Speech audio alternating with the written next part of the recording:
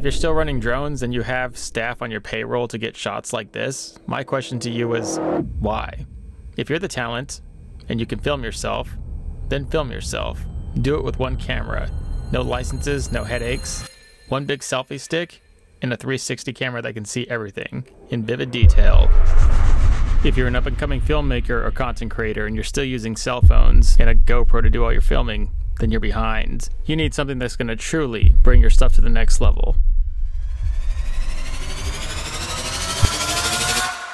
So if you're ready, watch this.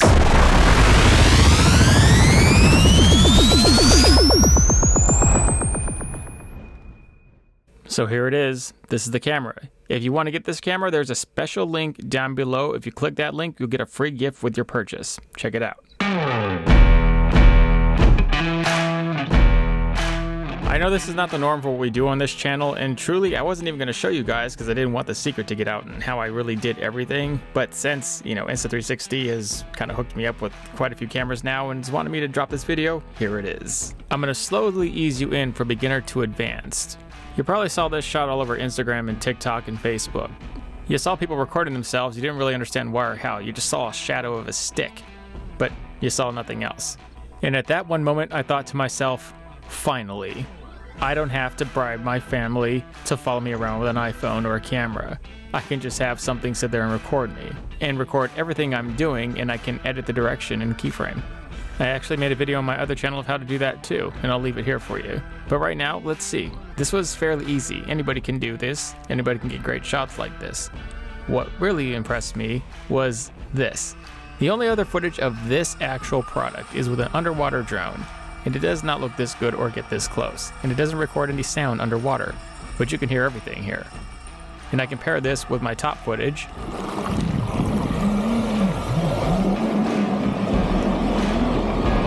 That's very impressive. The action cameras of old had a good run. They paved the way for us, but that is just it. They're old. And what's new is phenomenal. What is new can change the entire direction of your filmmaking ventures and your content creation.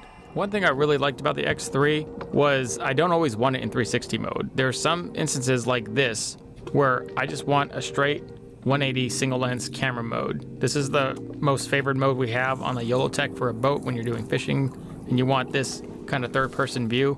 This is what the GoPros are notorious for. I would say the only advantage that the GoPro had over this was that you can remove the battery so the camera doesn't overheat as fast, which happens pretty fast in the sunlight. If they just had like a dummy battery to put in the slot to waterproof the camera, while just running it out of the USB-C port like you used to do with the GoPros, this would be pretty unstoppable. You could definitely use it for everything. I generally use this in 360 mode anyways, but for single lens mode, it's pretty good. But they actually have a camera called the Go series that it's specifically a static lens, and it does a really good job of just being that. For me, I really love the 360 feature because it offers things that, well, look at this. My son's just holding this stick. He's got no experience with the 360 camera, and I got all these shots just because he held it while I reeled the fish in. As long as the camera is in the general vicinity and fairly straight, you get the shot. It will also do time-lapse in single lens or 360 mode. I prefer 360 mode because you can make a moving time-lapse. More to come from this later on in the video, but right now, let's compare a drone shot to an Insta360 X3 aerial shot. I personally think if you're a hobbyist looking to do drone stuff, the DJI Mini 3 Pro is probably the best all-around drone you could get, period. But why even get one of those when you could just get one of these and do the exact same thing and probably in better detail, much safer. You don't have to worry about it flying in the water, crashing into people, don't have to worry about licenses, insurance. I mean, it's just a camera. You stick in a gigantic selfie pole and you can get aerial shots just like you got with the drone. The whole selfie stick disappears. I mean, sure, you can't get really far away shots. I mean, the only reason you'd even need a drone at this point in time is if you have a shot and you absolutely cannot be there physically to get it or hold the stick up. Other than that, why would you even use one? There's no annoying propeller blades, there's no risk, there's none of that. This even records all the sound in pure quality. Like, it makes total sense to make this camera a priority for aerial shots over the drone. As far as low light situations, you can't go too far past the evening without a lot of light. The camera does require a lot of light to look its best, but they do have a 1-inch edition that has a bigger sensor and it does record much better footage due to its larger sensor. It's just not waterproof, so you just gotta watch it when you're on the water like this. But what about underwater shots? It is actually IP68 rated, but why even risk it when you have a dome that you can just stick it in there and it's completely waterproof up to a pretty substantial depth.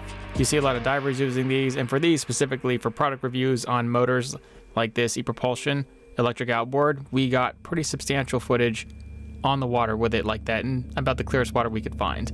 We also got moving shots, and it's pretty hard to get moving shots effectively in the water because the drag and the pressure the water puts on the camera. It's really hard to drag one sideways to get this sideways shot. But because the camera can see everything, you can just point the camera in post, and there you go, side shot, without having to really worry too much. I mean, the camera itself is cylindrical and it's kind of aerodynamic, my bigger thing, versus the bulkier, like GoPro style looking action cameras that would just absolutely drag and never get this shot correctly. And then there's the matter of the 8K time lapse. My favorite thing about this camera probably to date. 8K time lapse. You know what you can get with 8K time lapse? Anything. All kinds of B-roll. All kinds of DIY stuff that drags. You can speed it up and you'll still see everything you need to see. I think this is my favorite thing because it's this feature that consistently makes me the most money filmmaking. But let's put this out there. I do this for a living, and when I go on trips to go film stuff, it's just me, or just me and another guy. Sometimes my crew jumps in. I mean, all of us are pretty savvy at it, but normally it's me doing it all. We don't have an extra film crew, and we don't need to rent an extra boat to follow us to get these shots, or have somebody fly a drone while a talent actually is on the boat doing what they're gonna do. We can just do it all. Why do we need anybody else? I even gave this camera on a selfie stick to a long-term friend of mine, Anthony Jones, and this is just him trying to fool around, and he accidentally got the best footage of the whole shoot just by, I don't know, twirling the whole stick around the boat and getting a pan of us while we were driving away.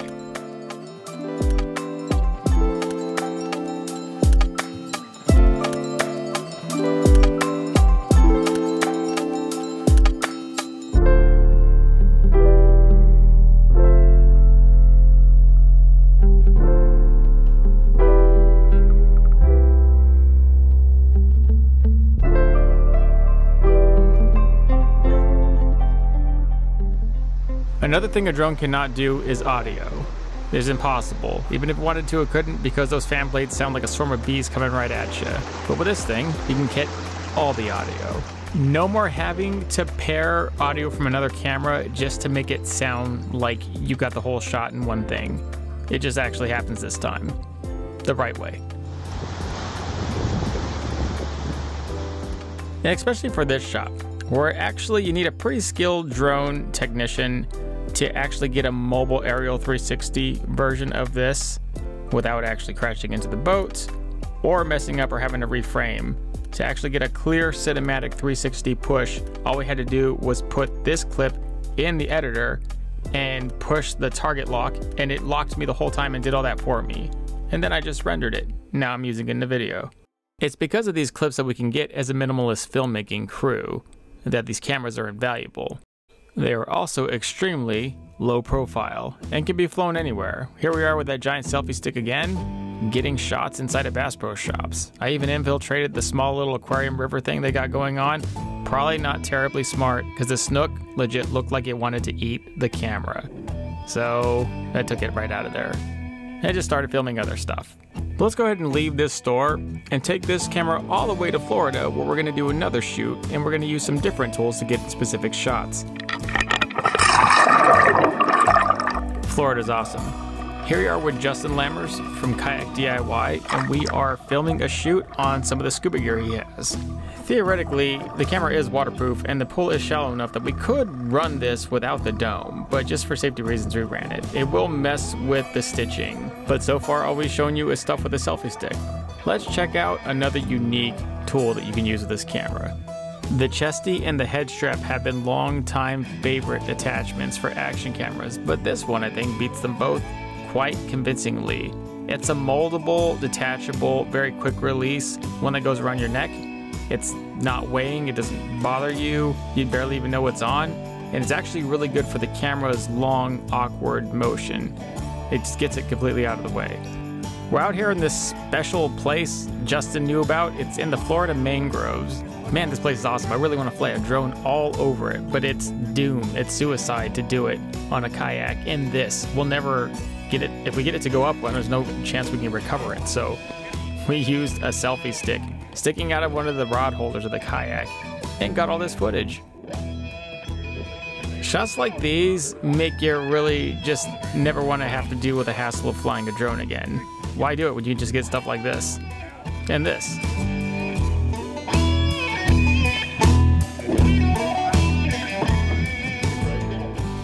Once you record it all, the camera footage is yours to do with as you want, to point it and direct it and be creative however you see fit. Do something traditional or do something more trendy like this. It's all up to you. Here's Justin, who put this camera on his action camera mount on the kayak. And so let's get his feedback on what he thought of the camera. Hey, how did you like the Insta360? Oh, this thing's awesome. Like, this simplifies recording so much. The biggest reason why I like it as like a YouTuber and content creator is that I don't have to frame the shots when I'm having fun on like the kayak and everything. I just kind of set it there, and then in post, after I get home and I've had the fun, then I get to actually like edit the video and I can choose what the camera sees.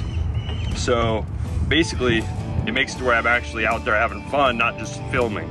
Because otherwise before I had to set up cameras. Oh, and drone shots. Like, I have a drone, but now I never use a drone because it's so hard to like launch a drone from a kayak, but I can get the drone shots with this. All right guys, there you have it. Now you know my secret. This is how I primarily film. These cameras have taken over my entire way I film everything. And I've got a lot of cameras, but these just seem to be the ones I use the most.